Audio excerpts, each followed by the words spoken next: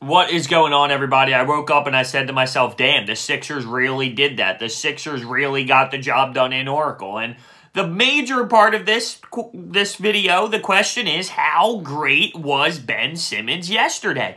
And I need to take a look at the best career game he's ever had, which was yesterday, and take a look at it statistically.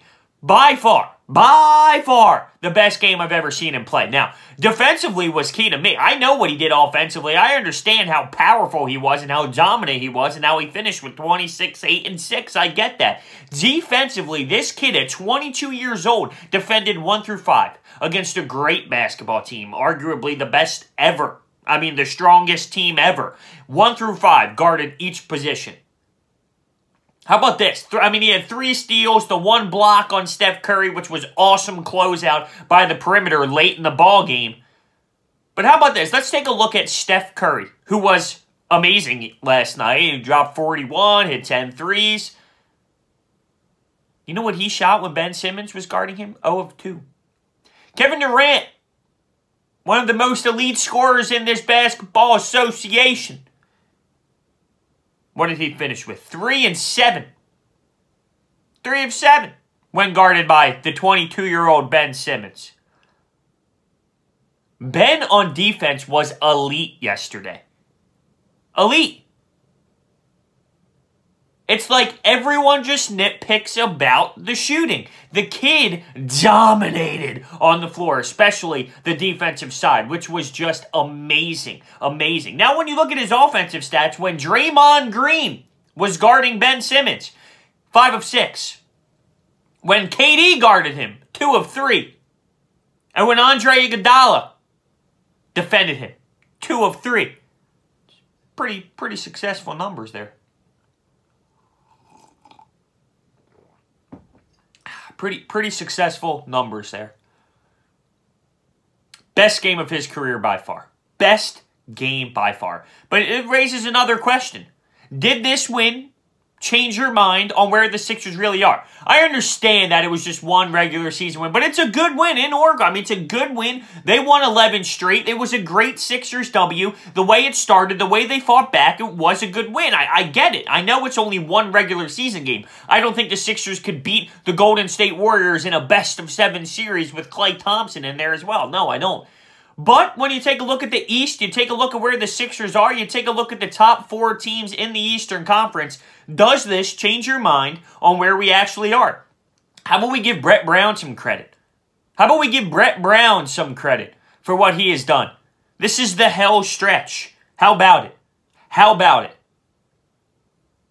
Brett Brown has gotten some insane criticism. How about it? He had a great win last night, and he rung the bell in the locker room. By the way, back to Ben Simmons. Jimmy Butler did close out the game as point guard. Great move by Brett Brown, by the way.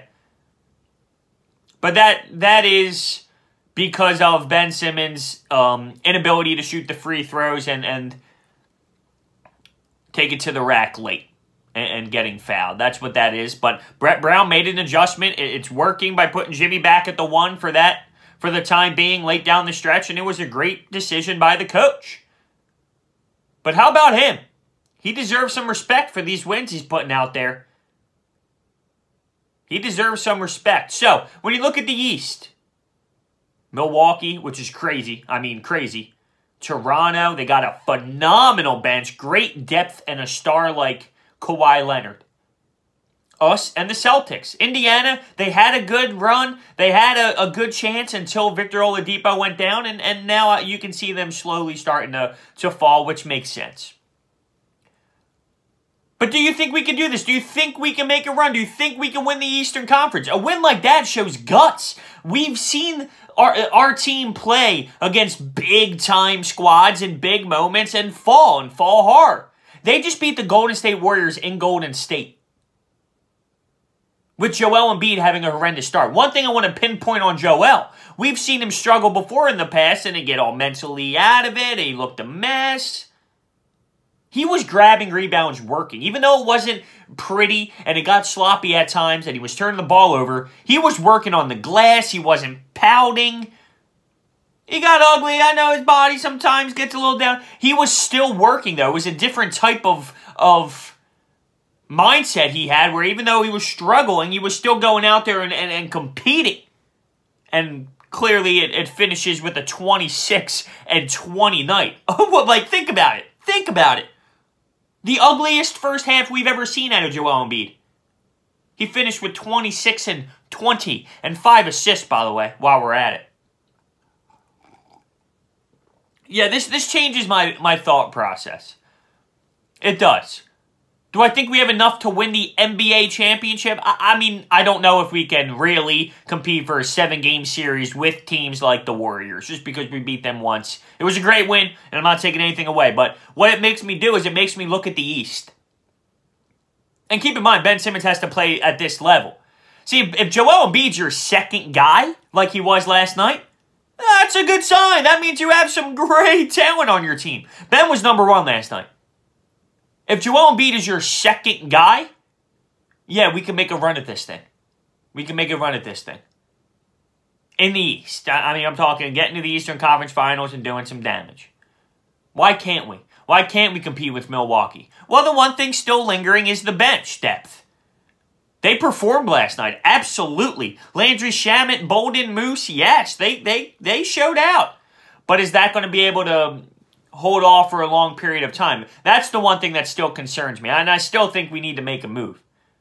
Landry Shamet's a baller. And one thing that was mentioned on sports radio today is there is interest in the league. See, if we're going to make a trade, we're going to have to give up assets. We don't really have assets. People are intrigued with Landry Shamet. Now, I will not trade him. I don't want to label him untouchable because, I mean, to add a star or whatever, I mean, I get it.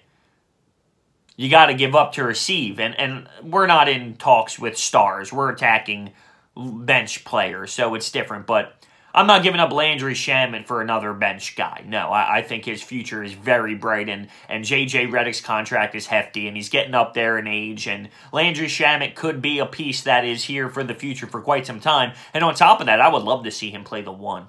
I think he could be really effective at the 1 position. But yeah, we need to attack the bench. And with New Orleans Pelicans blowing up, there's names out there that I know a lot of people want.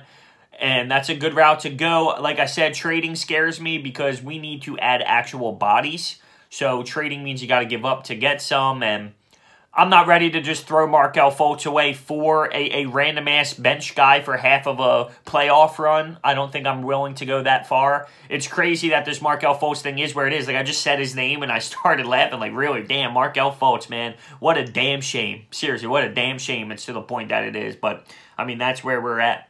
That's where we're at. So, the 2 questions I want you guys to answer in the comment section below is, how great was Ben last night? I mean, you got to look at him, not just offensively, but what he did on the defensive side of the floor, guarding 1 through 5, looking at Kevin Durant, who shot 3 of 7, look at Steph Curry, shot 0 of 2, and got a shot rejected at the perimeter. 3 steals. He was great. He was great defensively on top of what he did offensively. Going to the rack with that baby hook shot that kisses off the glass and rattles around the rim. He was awesome, man.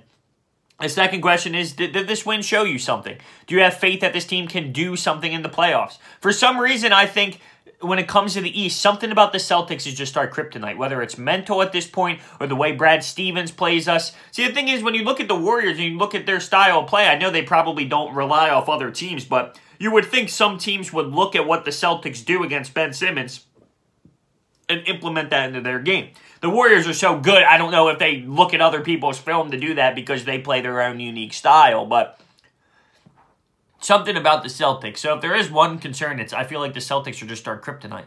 But Kawhi, he's obviously an elite defender, and every time Ben Simmons plays against him, he struggles. So did this win show you something? It showed me. I mean, Ben has never showed up against an elite talent team to this nature. I mean, this was his best NBA game by far.